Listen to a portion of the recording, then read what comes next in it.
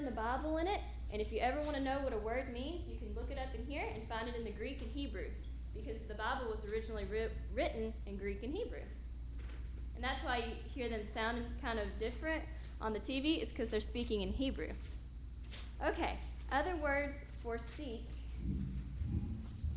is to search out, to worship or prayer, in worship or prayer, to search out and worship in prayer, to beseech, to desire, to inquire, to get, to make, inquisition, that's a word I can't say. I don't know that word. To request or require for something. That's a lot of words, isn't it? So, when you are searching for God, Kevin, this is what you're kind of doing.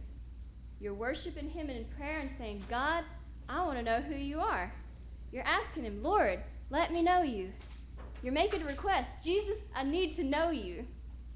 And you're requiring, God, I must know you. In order to seek for God, there must be a desire to find something.